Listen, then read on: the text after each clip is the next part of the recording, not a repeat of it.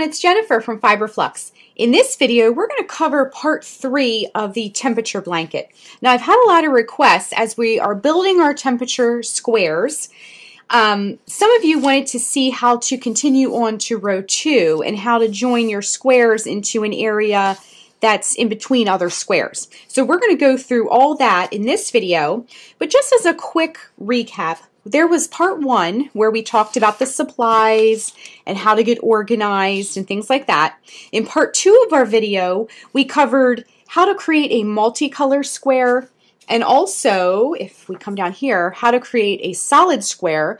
And then finally, we learned how to join all of these together. We're going to be using the join as you go technique, which is a really nice way to connect these as you go along, especially for a large year-long project like this. So for today's tutorial, we're going to begin row 2. Now I have row 1, and it has some really nice width on it. It's a very nice wide blanket, so it'll give you a lot of coverage in the winter next year when you're finished. And I also have my little chart for today that helps me determine which color goes with which temperature. And then in the other temperature videos, we covered the calendar. So I'm up to the 18th, which is where our new row will begin. Remember, we're doing 18 squares by 21 squares to create our blanket, okay? So I just wanted to show you my little kind of method that I've been using. Now, a lot of you have been sharing what you like to use as your method, and I love hearing all of your ideas. So many great ideas. So for mine, what I've been doing is I have this grid paper, and I talk about this in more detail in the other temperature videos, but as I make the squares, I've been making a couple of the color squares at a time, and I do the colors based on the temperature that I've looked up. And sometimes I'll look at the forecast, sometimes I go back and look at the history, depending on how much catching up I have to do. But as I make them, I've been using this binder ring to hold them together, and I have them in order. So if we look at our calendar, this is the turquoise, or turquoise, and the Delft is going to be my, where am I here? Oh, I'm sorry. We're back here at the 18th. So my next square will be aqua blue. If we flip it over, spring green, aqua, spring green, orchid. That was a cold day. And then Delft lavender. So as I've been making them, I use this binder ring to hold them together in order. And I find that that's been really helpful. If you don't have a binder ring, you could use a little piece of scrap yarn. Okay? The other thing I've been doing to keep me nice and organized is as I've been making the squares, and I deliberately held off doing this so I could show you. As I've been making the squares, I've been writing the number. You can look at your calendar for reference. So I've been writing the number in pen. So that's 18, this is 19, this is 20, and this is 21. And then after they're connected to the blanket, so if we go back here to 17, once I put 17 on, I color it in. So once something has a number and a color, I'll know that it's actually on the blanket, okay? So sometimes if you like to work ahead and make a couple squares at a time like I'm doing, you might want to write that in pen, and then as you attach them, color it in. So we're going to be able to color 18 in today because we're going to learn how to begin the next row. And the rest of the squares are pretty much the same way. And then I also mark it on my calendar as well. So you might not want to do all this kind of organizational stuff like I'm doing, but I really find that it's helpful, and I'm the kind of person that really loves to check things off of a list, so that part is really fun for me. Okay, so just as a reminder, we're using Red Heart Super Saver, and I have the white here. Okay, so what we're going to do is we're going to go back down here. Now, that brings up another thing I wanted to mention. A lot of you have been asking me, how do you set up your rows? Do you want to start here and kind of snake around like an S, like come around and make this 18? Or do you want to go in rows like how you would read a book? Now, that is definitely a personal preference. There is no right or wrong answer to that. It's really what you prefer to do. I originally thought, and I think I may have answered one of your questions in the Ravelry group, how I was doing it. I originally thought I was going to snake it around and make like an S and go all the way down my blanket. But I thought I changed my mind. So I thought that when I look at my calendar is set up in rows.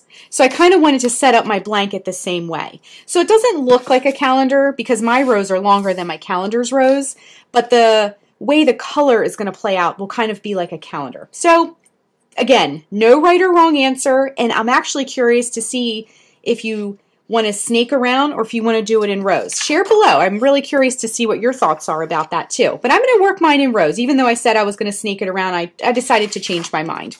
And that's the beauty of making your own projects. Okay, so I'm going to grab my binder ring, and my next square is already waiting for me on top. And then as I make more squares, I can just simply keep adding them to the back. And again, you can use a piece of scrap yarn if you like, or even if you have a large stitch marker too. Okay, so what I like to do is grab my scissors and I like to give my ends a trim before I put it on there. And we covered this a little bit in the last temperature video. Now this one will get woven in as we go along, so we don't really have to worry about this outer tail. Okay, so grab your white yarn. And what we're going to do is we're going to, sometimes I like to position mine. So that helps me know where to start. So let me just slide all this up just a little bit for you. And we're going to be joining here, here to here, here to here, here to here, okay? So I'm going to start down at this bottom corner because I like to get some stitches going before I'm beginning the join. It just is a little bit easier to manage. So I'm going to grab, now we're using the eye crochet hook. Okay, so we're going to insert the hook into any corner space. Same thing we've been doing. So if you've made a couple of these by now, this will seem like second nature. If you're watching all of these temperature videos for the first time and you're not sure how to make the squares, go back to part 2 and I have all that there. Okay, so we're just tying the new yarn on. The join as we go yarn for the one I'm doing, if we get back to our chart, is in the white. If you're using a different color, I would love to hear about it, so share in the comments below. Okay, so we're just going to work our white yarn around the edge like we have been doing already. So chain 3, 1, 2, 3, work 2 double crochets. I also wanted to point out I'm still using the eye hook. I think I'm using a different hook than I used in the last tutorial video, but it's still the eye hook. All right, and we're going to get our corner worked. So chain 3, 2 double crochet, chain 1, 3 double crochet, chain 1, work 3 double crochet in the side, 1,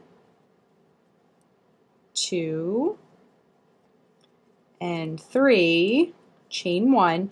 Now we're getting ready to join again, so we are going to work half of that corner like we've done in the past. Wait, I think I did my chain 1. Okay, so work 3 double crochet, 1, 2, and you know what, I'm going to zoom in just a little bit so you can see what I'm doing here, and 3.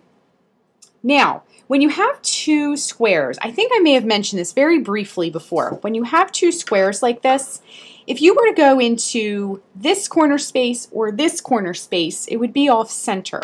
So what you need to do when you're joining onto 2 squares like this is open it up a little bit and go into that middle space, okay? And that will keep it nice and centered for you.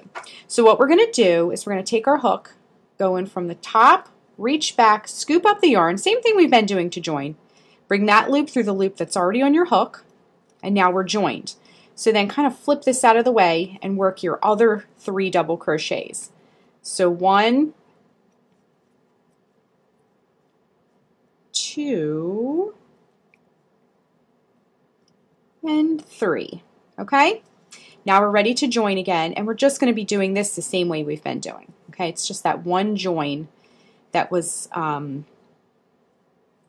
a little bit different, okay? So what we're going to do is work our 3 double crochets, 1, 2, 3. Now come in from the top, work your next join. Now all this is kind of review or refresher of what we've been doing. You're at your next corner, so 3 double crochet, 1, 2, 3.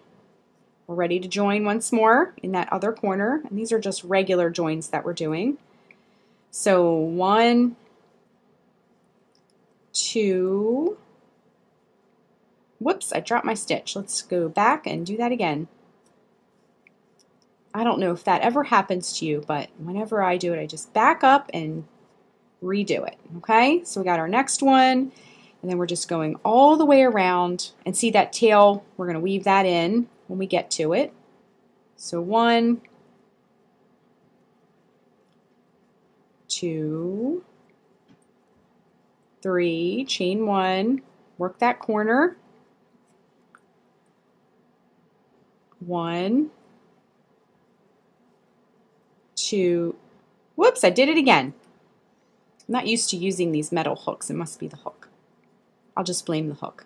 So 1, 2, 3, chain 1, and then 3 double crochet. 1,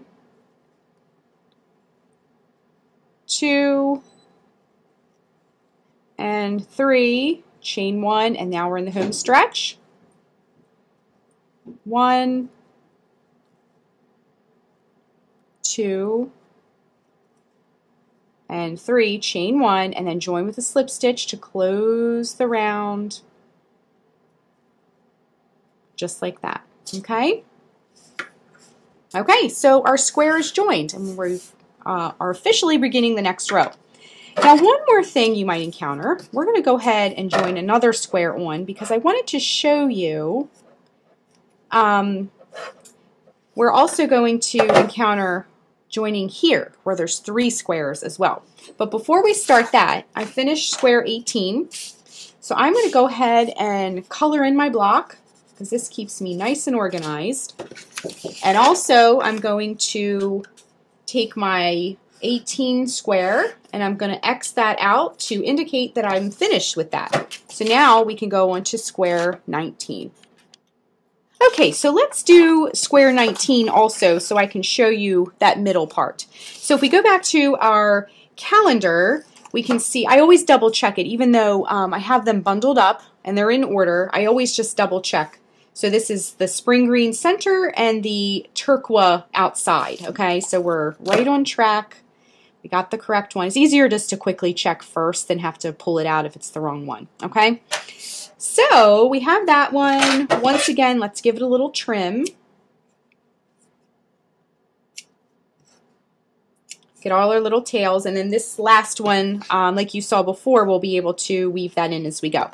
Okay, so grab some white yarn, and what we're going to do is this one actually presents 2 different joins. One that we just did over here, one in between 2 squares, but then when we go to the 3 squares, I'll show you that too.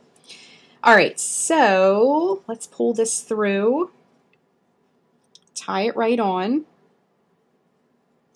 So once we get this square joined on, you'll be able to encounter any square in the whole blanket and know exactly how to handle it, okay? So I know we've done some Join As You Go projects, but sometimes it can be a lot to kind of manage when you're doing all these squares and there's ends everywhere. So let's get started on the square. We're going to kind of position it this way. So when we come up to the side here, I'll show you the first join and then the second join of the corners, okay? So bring up a loop, once again, chain 3. Work your 2 double crochets. Again, if you need to see this part with how to make the actual squares, I go much slower in part 2 of the temperature project, okay? We're kind of glossing over this part because we covered that in the last video. Okay, so do your corner the same way you've been doing. Chain 3, 2 double crochet, chain 1, 3 double crochet, chain 1, work your side, 3 double crochet, 1, 2, and 3. Now, we're going to be approaching a join, so we're going to chain 1 and just work half of that corner. 1, 2, and 3. All right, so just like last time, we're going to go in the middle, that middle space, reach back with your hook, bring up that loop, and slip stitch it right on there, okay? Now we're going to come back and work our 3 double crochets. 1, 2, and 3. Or do a join. It's like a regular join that we've done before, and work 3 double crochets. 1, 2, 3. Okay, work your join, your next join. And now we're coming up to that spot where those 3 squares are coming together, okay? So go ahead and work half of the corner. 1, 2, 3. Okay, so before, when we joined into 2, we kind of went in between that space there. And using one color around all these makes it very forgiving, okay? So if you're learning how to do join as you go, a lot of this is going to blend. So don't worry too much. So what we're going to do, though, because we don't have 2, if we were to try to go here, there's another square there. So what we need to do is just go into the middle, and you can kind of spread it out a little bit. And what you're going to do is take your hook and just go right in the middle. You'll find yourself a loop. See that? So I found a loop. Reach back with your hook, pull up the yarn. Now bring that loop through the loop already on your hook. It might be a little tight. You might have to drill in there with your hook a little bit, just because there's so much happening right here. There's so many stitches. There's 3 squares. So you might just have to drill it in there a little bit. But as long as you're in the center and things don't get off center, you'll be just fine. Okay, so finish up that corner with 3 double crochet. 1, 2, 3. Now you're just going to join the same way we've been doing, okay? Because we're just joining 2 squares now. Okay, so slip stitch them together, then work your 3 double crochets. We're also approaching a tail, so we're going to hold that tail along the edge as we work. So 1, 2, 3. Got to join again, so join into the next space of the other square, rather. And then we'll hold that tail along the edge. So as you work your first 3 double crochets of the corner, you can hold that tail. 1, 2,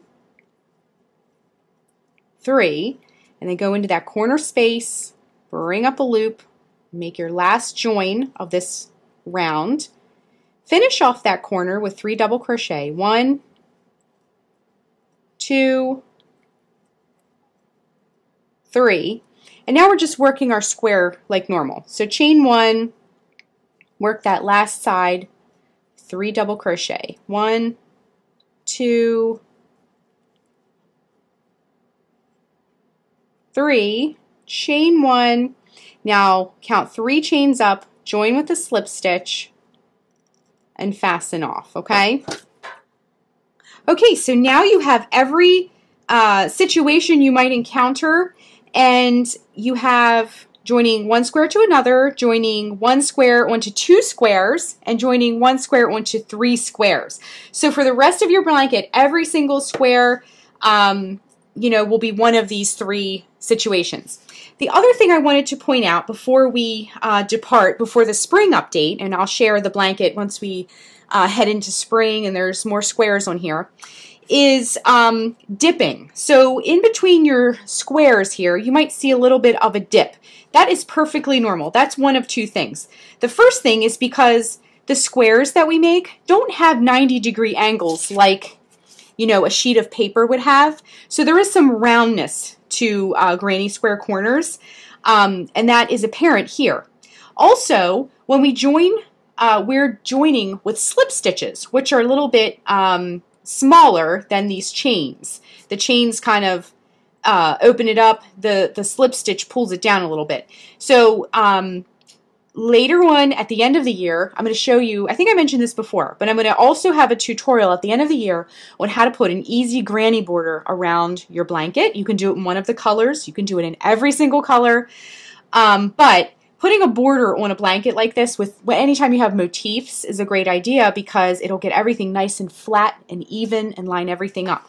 So if you're seeing that as you're joining on the squares, don't worry, it's perfectly normal, and we're going to put an easy matching granny border on this at the end of the year. So that's everything. That is everything you need to know to make this blanket. I really appreciate your comments. And if you're having trouble, like some people weren't sure how to add these next squares and mentioned it in the comments and in the forum group. So I find that very helpful, and it helps me know which videos that you may like. So every time you have suggestions or you need help with something, please share that in the links below or in our crochet along group, and I'll be sure to make a video to help you out. That is all for today, and if you're not in the Ravelry crochet along group, please hop on there and join us. You can share your photos, your progress, you can get help, you can help other people if you are a crochet expert. And I will see you in the spring, and we'll have lots more squares on here then. And in the meantime, if you're not subscribed to the channel, be sure and subscribe to the channel, and I will see you in the spring with our 2019 Fiber Flux temperature blanket. Good luck, everyone, and I'm loving all the photos. Keep them coming. Bye, everyone.